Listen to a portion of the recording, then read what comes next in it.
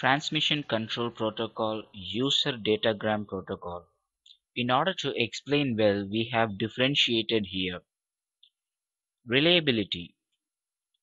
Reliability means consistently good in quality or performance, which is trusted. So here the first point says TCP is connection-oriented protocol, which means when a file or a message is transferred from the source to the destination, it delivers the data or it tries to deliver the data unless the connection is failed. And the server also gives a request back to resend if the data is lost. And there is no corruption while transferring a message. But in UDP, it is connectionless protocol and it is unreliable. When you send a data or a message, it doesn't care whether the data is sent from source to destination or not. And there can be a loss in data. And there are also chances where corruption might occur while they're transferring the data. The second point is order. Here, when you send two or more messages at the same time, we will know which message will come first because the first message which you send will be first delivered. But in UDP, we cannot assume or we will not know which order we will receive the file. Streaming. Data is read as byte streams, which is distinguished as termed by signal messages segment boundaries, which means here the data are sent in terms of byte streams, where it forms the whole message or the file is made into small segments or small packets until it is being sent from source to destination. So that is what streaming is. In UDP, datagram means sending the original file from the source to destination will be exactly the same as from the source to the destination, and it is also forms a receipt or forms an acknowledgement only when the file is sent from source to destination completely. Function. When a message or a file is sent from one computer to another, it forms a connection or a relationship between the two networks.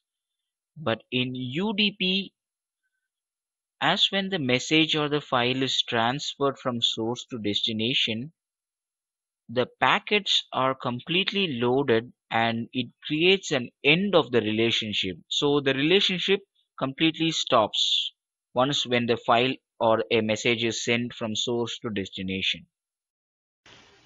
Error checking. TCP does error checking. So that's the reason it is reliable. It has a strong connection. But in UDP, it does not check the error. So that's the reason it do not retransmit or it do not give a request back to the source.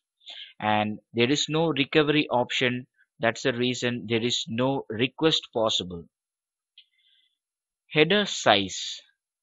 TCP header size is 20 bytes. UDP header size is 8 bytes. Speed. TCP is slower because it creates a connection as well as a promising network between a source and destination. UDP is faster because there is no acknowledgement. Once when the data is sent from the source to destination, it's going to end the network. So that's the reason we are using UDP in video streaming devices so that it does not buffer, and in telecast as well as some gaming devices, so you get the complete network access. Acknowledgement in TCP. Segments by handshake. Here in this diagram we can see a client computer as well as server. At first the client gives a request to the server and the server gives a response and it acknowledges.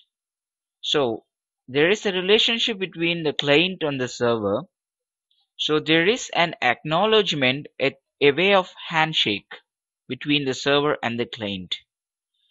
And in UDP, there is no acknowledgement and no handshake because it is a connectionless protocol. And there is a similarity between the TCP and UDP is the source port, destination port, and checksum. It is the same as TCP and UDP. Protocols used: HTTP, HTTPS, FTP, SMTP, and Telnet are used for TCP. The HTTP is responsible for the internet access, the browser internet access, and FTP is the file transfer protocol. SMTP is simple mail transfer protocol for transferring emails. It is used especially for emails, and Telnet is for remote access. So these are the protocols used for TCP, and for UDP it's DNS, HTTP, and some other. DNS is the domain name system.